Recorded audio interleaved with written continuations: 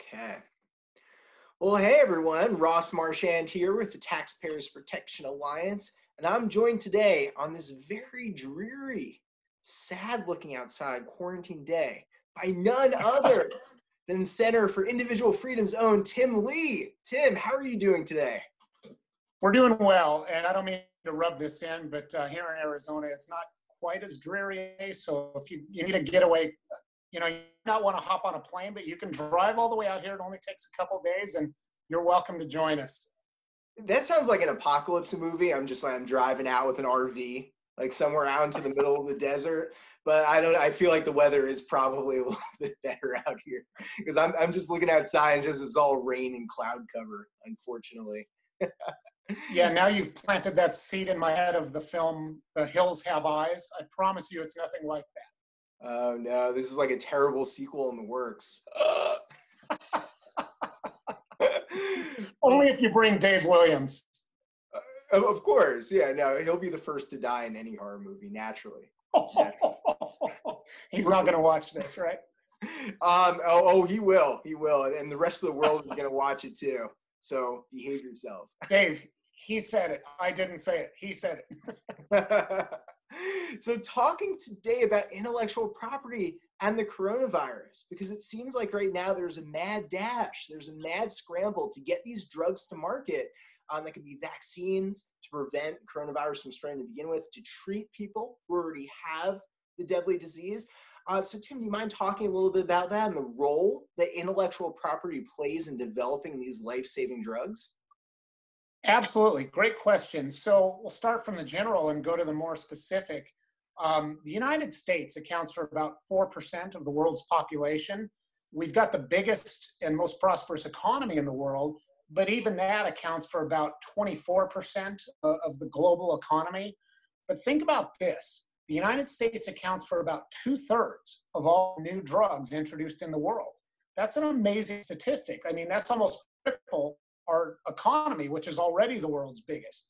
Now, you ask yourself, is that coincidence, or does that have something to do with the policies that we've chosen through the years? I think the next closest was Japan at like 12% or something like that. I think all of Europe is maybe 20%, somewhere around there. So obviously the United States is something.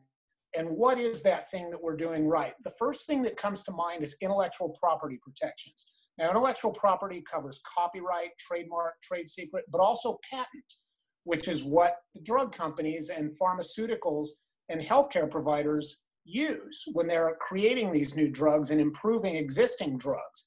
And so when you have those strong intellectual property rights, that creates an incentive to create. And that, more than anything else, explains why we lead the world by far in terms of pharmaceutical innovation through the years. Now, at the current moment with the coronavirus, that's more important than ever. What we want is innovation. Nobody innovates like the United States, and that's because of strong patent protections. Put yourself in the shoes of somebody who's a medical innovator. You want to be able to know that the billions and billions of dollars that you're investing in these drugs and these ideas that may become life-saving or life-improving drugs, that you'll be able to have the payoff at the end, enjoy the fruits of your labor. Not only is that fair, but it also incentivizes people on a sort of utilitarian basis. And so the two combined, Abraham Lincoln, he was a patent attorney, and he essentially said that patent rights fuel the fire of American genius. And so that has occurred throughout our history, and it's even more important today. So, you look across the world, and innovators in every country are trying to address the coronavirus pandemic. But most likely, a lot of these innovations are going to come from the United States, and that's because of strong patent protections. So all you have to do is look at the results through the years. Patent rights have led to all of this American innovation, and it's happening today. And if anything, we need to enhance those patent protections to create even more incentives for a lot of these pharmaceutical innovators, because most likely they're going to be the ones that help create vaccines and other treatments worldwide. So let's keep doing what we're doing. Let's make things even better, actually. Sure, absolutely. And sometimes it's easier said than done, especially in this frenzied legislative environment. It seems like we have three relief packages. So two have already been passed in recent weeks, and this third one is about to be passed. And we'll probably have more on the way soon. So it seems like lawmakers are really scrambling to make sure they have their priorities in order. But what sort of priority can lawmakers afford to intellectual property protection for some of these drugs, for some of these life-saving drugs? And what are some of the reforms that that Congress could put in place right now to make sure that some of these drugs get developed and that manufacturers have an incentive to bring these drugs to market? Sure. For some time now, there's been a movement in Congress to restrict improvements on existing drugs. So if you just watch the news with regard to coronavirus, you'll hear about potential new treatments or vaccines that sort of stem from existing treatments. I don't take a position on this. I'm not a physician, but one example is malaria drugs that some people think, well, this shows promise. People who've been treated with it made it better, or other drugs that currently exist.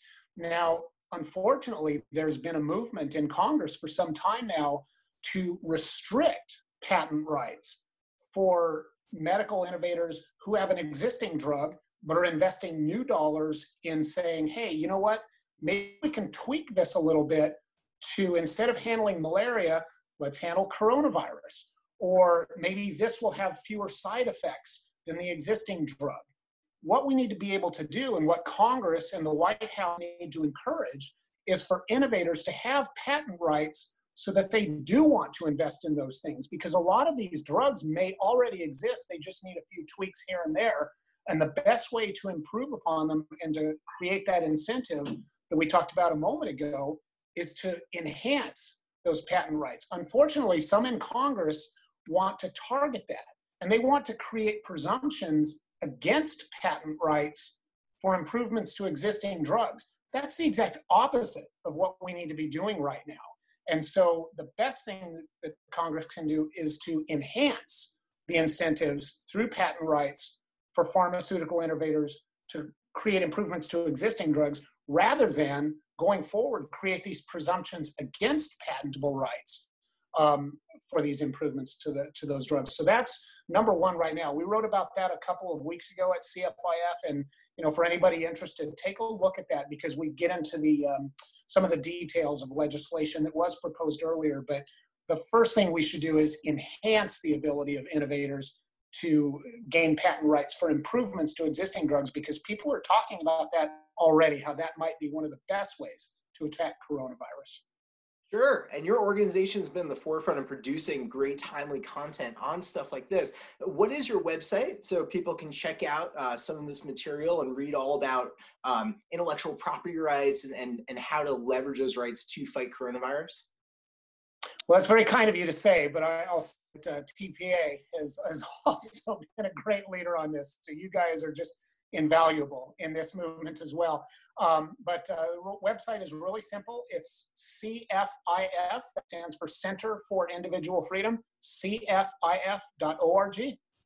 All right. Well, thank you so much. And you could see our content on this and many other issues related to coronavirus and other pressing public policy issues at protectingtaxpayers.org. Well, thank you so much, Tim. Stay healthy, stay safe, and stay sane. Thanks. You guys are doing great work and appreciate your leadership on this. Thank you. Thanks. Likewise. Take care.